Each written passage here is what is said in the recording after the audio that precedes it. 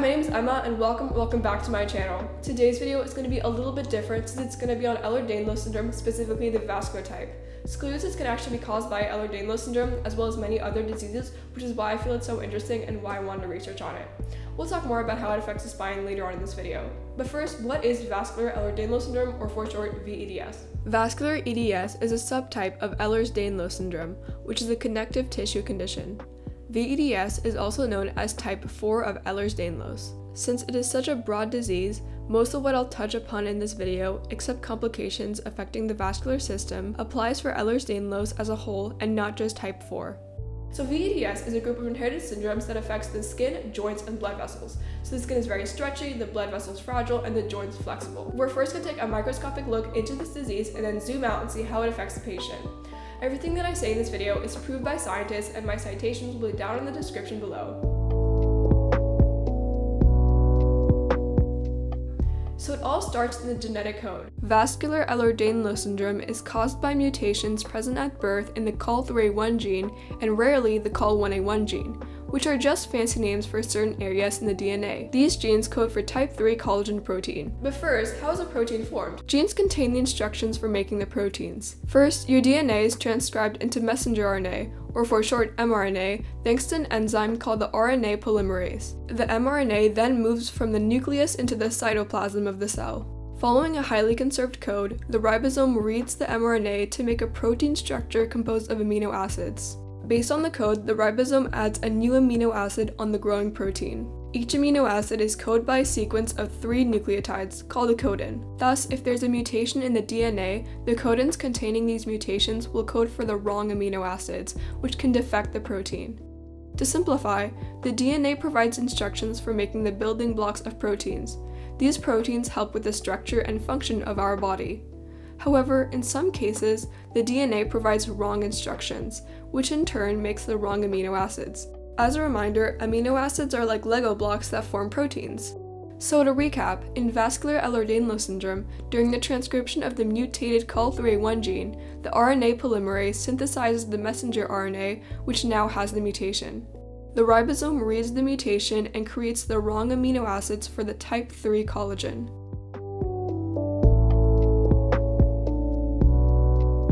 What are the consequences of the mutations in the making of the collagen protein? First, let's talk about the amino acid structure. An amino acid is composed of an amino group, a carboxyl group, and a side chain. These names are all just different parts of an amino acid. But for now, let's just focus on side chains. Side chains vary. They define each amino acid. The various side chain interactions influence how the protein structures itself. For example, some side chains are hydrophilic, so they like water, while some are hydrophobic, so they don't like water. The amino acids with hydrophilic side chains will be on the exterior side of the protein interacting with water, while the amino acids with hydrophobic side chains will sit in the interior of the protein, away from water. In type 3 collagen, like most collagen proteins, 3 polypeptide chains, which are linear sequences of amino acids, loop around each other forming a triple helix.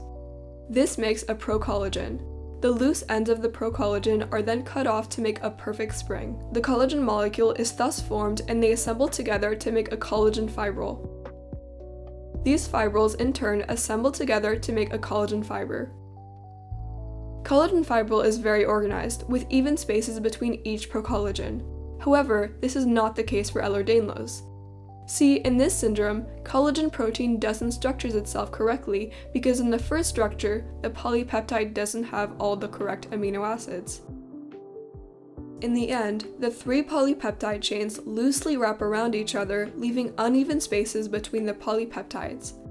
The mutation then interferes with the proper cleaving of the N-terminus propeptides, which is the start of the amino acid chain, the amino group, and the C-terminus propeptide, which is the end of the chain, the carboxyl group.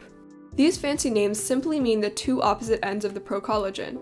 So to simplify, because of the mutation, the ends of the procollagen are not cut off properly, leaving the fibril structure with uneven spaces between each defective procollagen.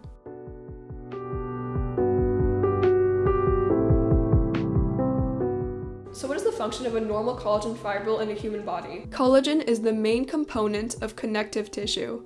It's one of the most abundant proteins in the body, And remember, a protein is simply one of the main building blocks used to make our body run and function. Type 3 collagen is found in almost any organ, such as the bowels, skin, ligaments, valves, and blood vessels. Collagen fibers are located in the dermis of the skin. It supports the skin, giving it the firmness and elasticity it needs to move and function healthily.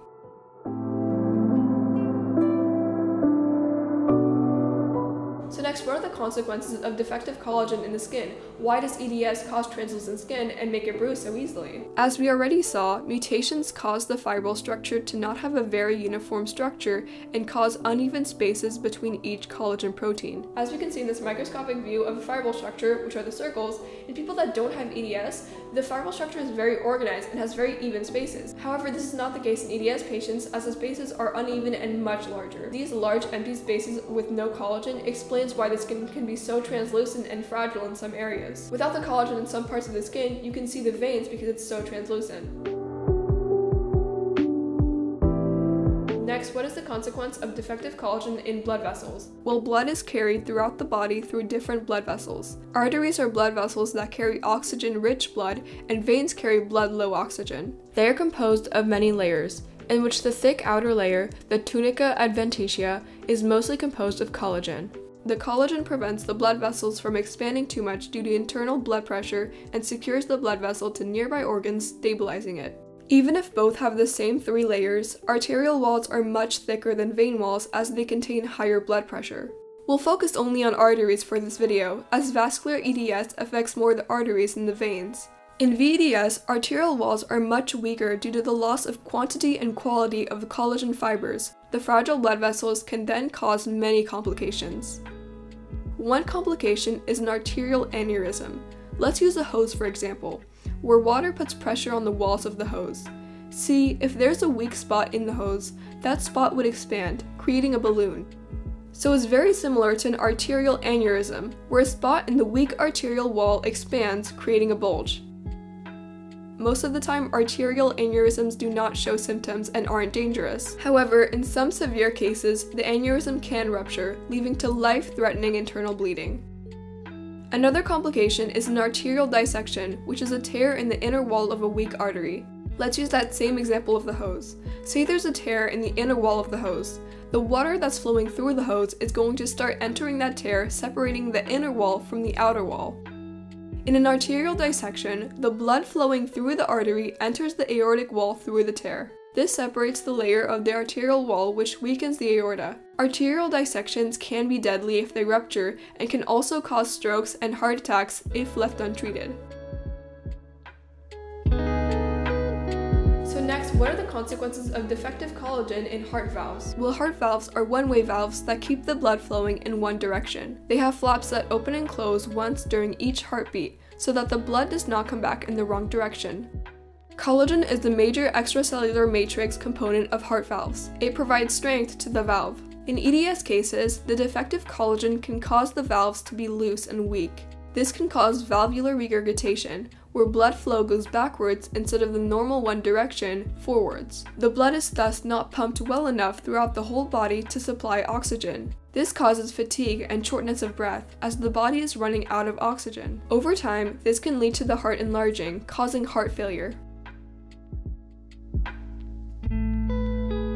Last but not least, how does Ehlers-Danlos syndrome cause scoliosis? Let's start by looking at the spine structure. The spine consists of vertebrae connected to each other by fibrous connective tissue called ligaments. Ligaments are composed of collagen fibrils. These tissues structure and support the spine. The spine is our backbone, no pun intended.